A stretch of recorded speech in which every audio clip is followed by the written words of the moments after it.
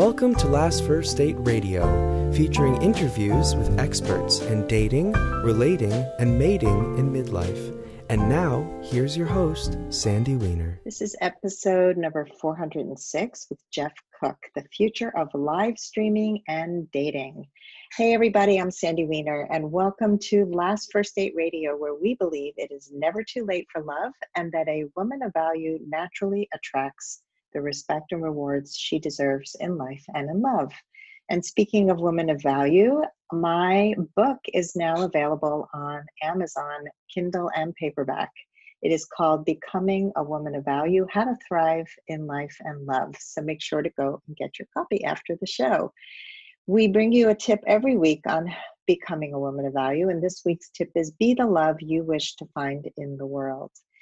And what I mean by that is that often we want things from people, we want to attract a certain kind of person, but we are not that person ourselves. And we haven't yet worked on ourselves and our kindness and our generosity and whatever it is that you want out in the world. So if you want to attract in love, be the love. And that is my challenge to you today. So what can you do to increase your love that you're putting out into the world, whether it's by being more of a contributor, by being more open, less closed off and walled in, whatever it is, go ahead and just to take one step in that direction.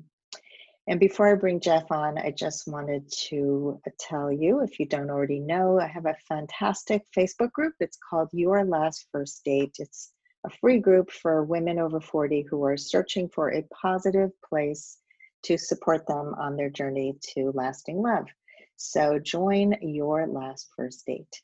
And now for my guest, Geoff Cook. He is a serial entrepreneur and the CEO of the Meet Group. It started out as a single brand, and he grew it to over $30 million in revenue before merging with a public company in a $100 million deal. Since then, he has led the company to acquire 4 more social apps, Growler for $11.8 million, and Andreessen Horowitz, is that how you pronounce it?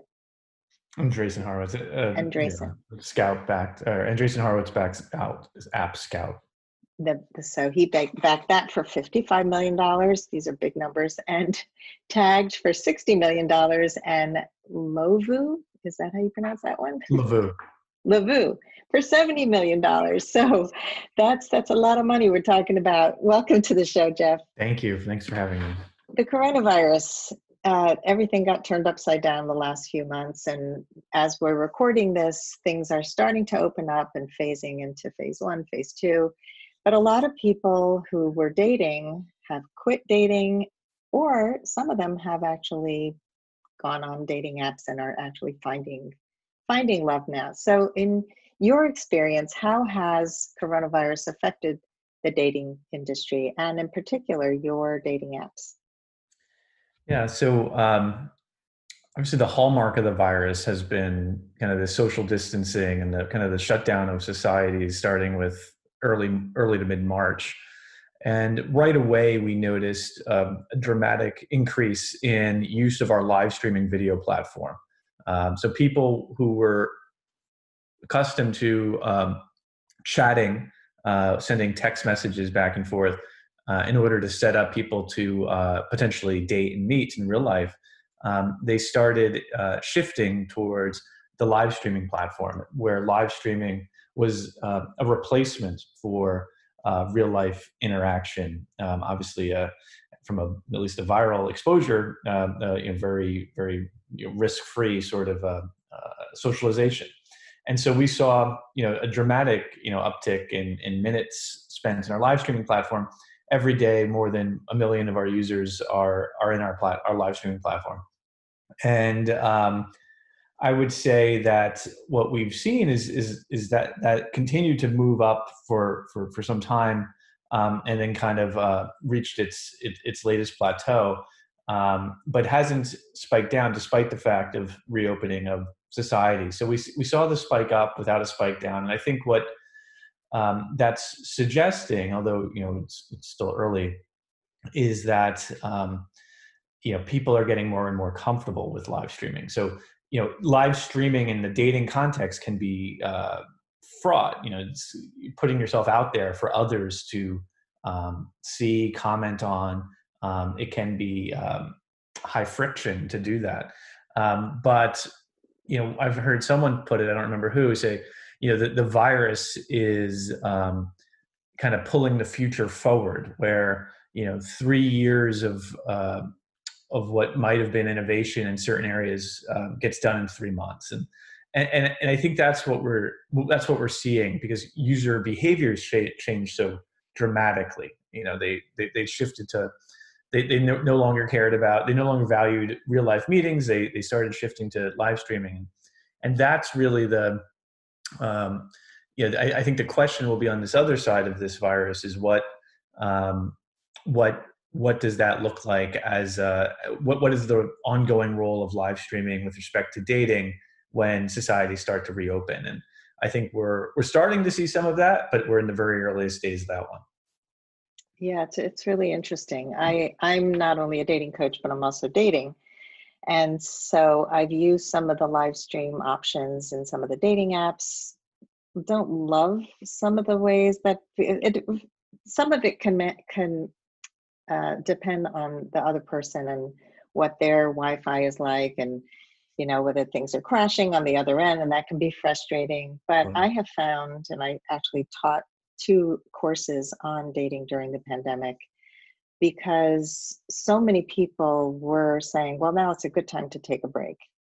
And I felt from the beginning that it was a great time to date differently and to really take advantage of the fact that we have taken a whole bunch of things off the table, like sex, physical contact, who pays on a first date, like a lot of the things that people were struggling with. We don't have those to deal with right now. So we can really get to know people in a real way, which has not happened in the online dating world in this way ever, right? I mean, it's almost like Victorian times in some ways, where people have to take time. So have you seen, any uptick in relationships and in deeper relationships? Like, do you have any data on that?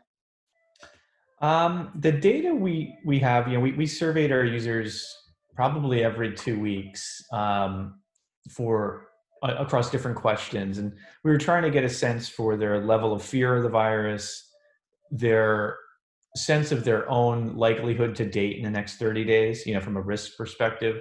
And we saw, in the March, early April timeframe, that's when the fear of the virus spiked, and the number of people expecting to date in the next 30 days cratered.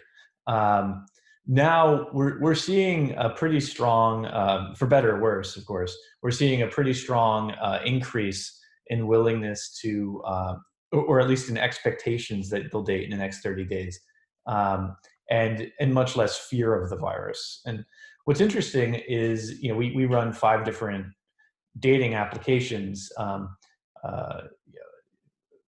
Meet Me is a large streaming or dating streaming app in the US. Tag's an African American version of that app. But Growler users, which is our gay dating app, consistently had the most fear of the virus and kind of the most, I would say, medically informed viewpoints on when we begin dating, and being much less likely to think that they were going to start dating in the next 30 days. So we found all of that interesting. I would say that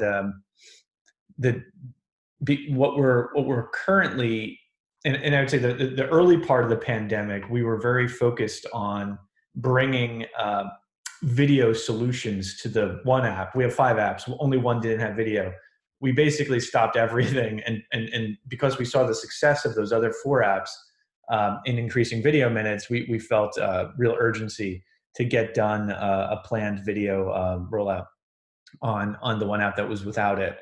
And right now, because we are starting to see our users say they're planning to date in the next 30 days, we're starting to think, well, what does that What will that mean for the app and for the products? And we have a product currently expected out in July or August that will start to reimagine video not just as a replacement for human interaction, but also but more as a filter for deciding whom to meet in real life. Because we think clearly this virus is going to be with us for some time,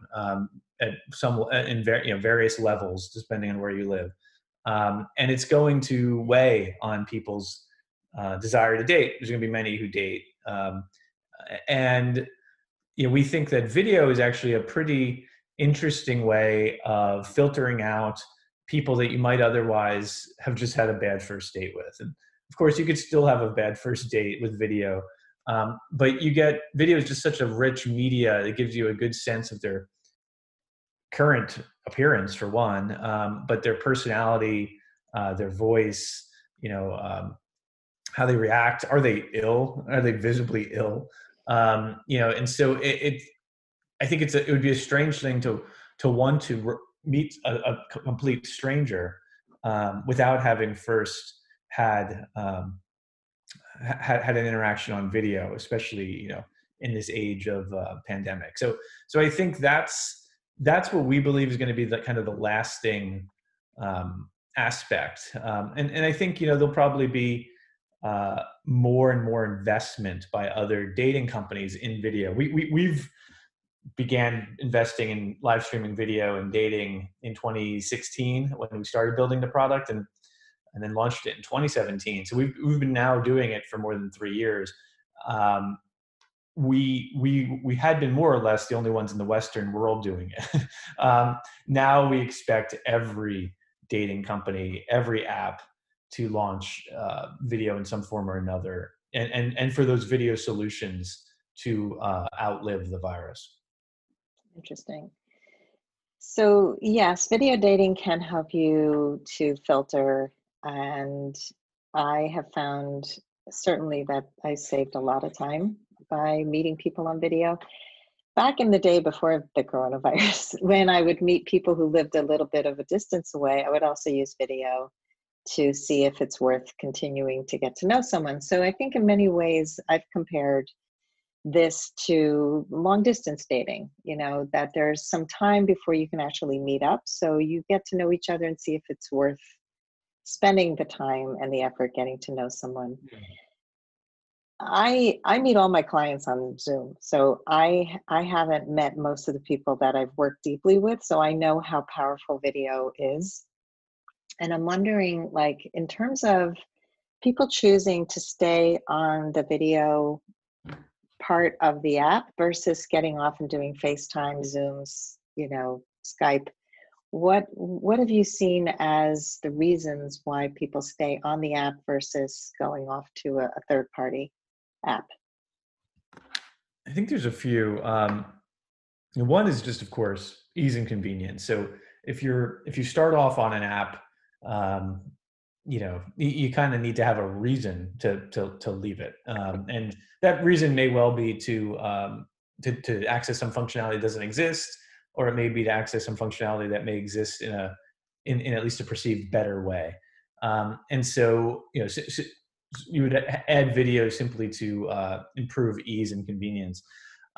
Some people are just interested in privacy. They wouldn't want to provide, for example, certainly a cell phone number at that stage, maybe even an email address to find you. So if you could keep your interactions kind of compartmentalized, you don't have to think about, potentially letting someone into your apps that you use mostly for friends and family. I would say another is the products we build. When we talk about video, they're not just FaceTime for in another flavor. What our product is that has been working is we basically turn every user of the application into the star of their own little mini dating game. And so you're probably familiar with speed dating online, where it's a one-on-one interaction where you know, you might spend 3 minutes and then move on to the next person. That's actually not what we do. We have a version of speed dating, but it's public speed dating. So you have viewers, and they can rate the streamer and the contestant for the streamer. So basically, you have your primary streamer, and you can decide who you want to get in line to date. And it's a game that we call Next Date. And the streamer has two buttons: the next button and the date button. And if they tap the next button, they move to whoever is next in queue. If they tap the date button, then one-on-one video credentials are revealed, and they can connect with each other at some future point. And that's been a pretty successful product with 100,000 plus games being played every day. And the reason we went with, at least the business reason we went with that approach, is because this is actually our third iteration of video. Probably goes back to 2008, 2009 when our first iteration of video was, and another failed attempt in 2012, 13. Each time we did video in the past, it failed because there's not too many creators of video out there. Maybe 1%, 2%, 3% of your users are going to be a creator of video. There's a lot more viewers of video. That could be 7 to 10 more people wanting to watch a video than wanting to stream themselves. And so any product that requires you to be on video is, by definition, a small product, at least from a usage perspective. And so that's what led us to our current model, which has been working, very well. But I would say that that's kind of one of the main reasons I think that people keep their interactions in the app, is because the app is aiming to deliver you a video experience you can't get somewhere else. There have been some shows that people have done. I don't know if they've used your app, where they have like a speed dating. I can't remember the name of it's like a podcast, and they have shows where people, the audience gets to vote on who somebody dates. Are you familiar with what I'm talking about? Sure, like a television show, or are you talking about? It's like a live stream kind of Instagram kind of thing, where people vote. You should date that one again, and I mean, the dating game is a format that has existed in 50 plus different iterations across traditional television media. And our goal and our insight in 2016-17 was that we could create the live streaming version of that. And that's kind of what we set out to do. But there won't be just one, just as there isn't one television dating game format. There's The Bachelor, there's so many different ones, but we saw it as an opportunity to be among the first ones creating these formats, and to create kind of 1 to 2 such interesting formats every year. And so like this year, and only in the last 4 weeks or so, we launched a feature called Blind Date, which is a little bit of a spin on the Next Date game that I mentioned, where instead of seeing the person who's queuing up, you see a blurred out video screen. So they're pixelated. You can't actually see who it is. And at the end, so it forces the person on who's trying to speed date you to say something, to have some conversation that's interesting. And if the person who's the primary streamer taps the date button, in this case, then they reveal the participant. And so it's kind of a fun gamification of kind of a guest video box. But the upshot is that there's dramatically higher matching percentages. People are much more likely to tap the date button on a next date game, on a blind date game, just because it's kind of more fun.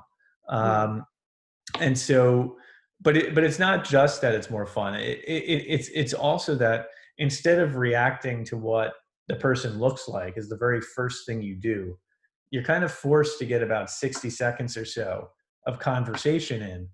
And then when you're revealed what that person looks like, the fact that you had already had some banter affects how attractive that person is to you, right? And so it's interesting, and it's, you know, one of these areas that we're trying to always think further down. You know, how do you kind of bring out personality into dating more to the fore?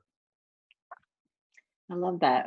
Blind dates have become all the rage on Netflix and and Amazon Prime, and with just, I always like to watch these shows just as a fly on the wall, and so sort of like an anthropologist looking at the way people socialize, the way people choose partners. And this show called Dating Around on, I think it's on Netflix. They just released the second season, and it's 5 blind dates, and and they only get 1 second date with one person. And so it's always Hmm. interesting to me to see who they choose, because with some the chemistry is off the charts, but they don't always choose that person. And I'm always happy when they don't, because often that's just the same type that they've always chosen, which is why these blind Hmm. date, kind of not seeing the person at all, really helps you to get to know people Hmm. beyond the physical.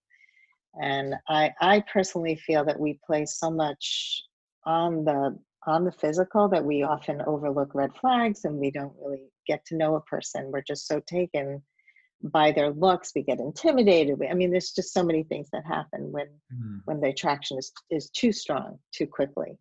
So this, it's really interesting. Um, yeah, so now, the pandemic is, who knows? Definitely getting a second wave of viruses because of things opening up. And I don't think we're ending this whole pandemic in the near future. I mean, I don't think we're out of the weeds yet. So in terms of dating and live streaming, so you're adding more and more. You think there is a place in the future for this. I mean, you had it in the past. So what do you see as the future, besides some of the things that you shared with us today? Yeah, I mean, I think what you're going to see in the future is that, you know, every app in the space adds video in some form or another. Like right now, we've had it, you know, in our forum kind of for some years, but and we continue to innovate within that forum. So I think from us, you'll see more dating games. You'll start to see games that cross over. So where something happens in the app on video that leads to something happening in the real world, and some kind of stakes involved. You know, if you think about what a dating game is, it's typically, you know, people go out and evaluate each other in some format, and the people who you know, who emerge successful, they go on some all expense paid trip somewhere, at least out to dinner. And so we've been thinking about what does that look like in a live streaming setup, and you know, we'll have our first kind of view of that, you know, this summer. But every video app, I mean, Tinder is of course the biggest dating app out in the world. They've been talking about video in their public comments. Um, it's already kind of been in China.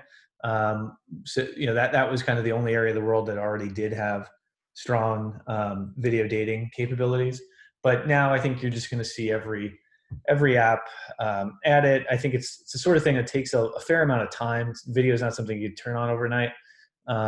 There's significant, you know, moderation capabilities you need in place, but you know, you're going to see the biggest apps making those sorts of investments. Interesting. Yeah, I mean, you're getting my brain thinking about all the connections, like whether taking an app into the public world, like live streaming out into the public, and not just people who are on the app. Like if people could kind of see this televised version of this dating game, might be really fascinating to see. Like, I'm just trying to picture all this. Mm. And then adding in like advertisers like vacations and cruises and whatever, just to Yeah. have these prizes. And yeah, it's fun. I mean, what I was doing with my clients was having them play games and giving them really interesting questions to ask, so that it's not just, tell me about your life and what, Yeah. how's dating going? Like, Right. people just don't know what to say. And I love the Right. online games that we, like Would You Rather, and Mhm. playing, just any kind of interactive game I think is fun, or travel. I think Yeah. one of the dating apps had people, they put people in different travel situations, like in locations, and said, what are you doing here in Hawaii? Like, how would you respond to this? So Mhm. it's kind of getting people to be creative and connect in a deeper way and in a more out of the box way, I think is Yeah. fantastic. Yeah. So yeah. Absolutely. I think that context, that's if you try to match people on just age, gender, and location, which are of course the important things to match on, probably in every dating app, um, you'll get some level of matching. But if you can add context, your matching percentages can go way up. And that context doesn't have to be you're both in the same yoga class, or you both play tennis every week. The context could be as simple as, yeah, you'd prefer a beach vacation to a ski vacation, just something to kind of get the conversation rolling. And so I think that's another thing you'll see. So in my sense is the dating landscape has been more or less defined by, over the last few years, an evolution in the profiles getting richer. So the profiles of Hinge, for example, and Bumble, I think, which followed it, are are kind of interesting. There's a lot of conversation starters right there. You can respond either to the person, the photo, or some of these conversation starters. They're meant to give you a better sense of the person and age, gender, location, and about me. And so video is kind of is kind of actually of a piece with that. It's kind of in the same vein as it's even richer, version of the profile. Can be real time version, um, but it doesn't negate the need for these kind of rich static profiles that kind of live even when you're not on video. And so I think that's another thing we're going to see is um, the profiles themselves just get more and more rich to give you a better glimpse of a person, a better way to start a conversation with them. That might include video snippets that aren't just live streams, but that are maybe 10-second recorded videos. I think that there'll eventually be a time for that, and maybe it's today. No one's really doing too much of that. But I think that's where it's heading. Yeah, I've been thinking about that a lot, because I see some apps have these little snippets of video. I think Bumble and Hinge allow for these tiny. They're almost like uh, just they don't have any sound usually. I think they don't allow for sound. You're not saying anything, but it's sort of almost like a throwback. I'm picturing a throwback to the old video dating, where that was what video dating was these people would go into a studio and record some silly thing about themselves. And I think, we're coming full circle. I would love to see less static profiles, where people's photos are, current, and we get Yeah. more of a feeling for a person. So I agree with you. I think having these conversation starters is so important.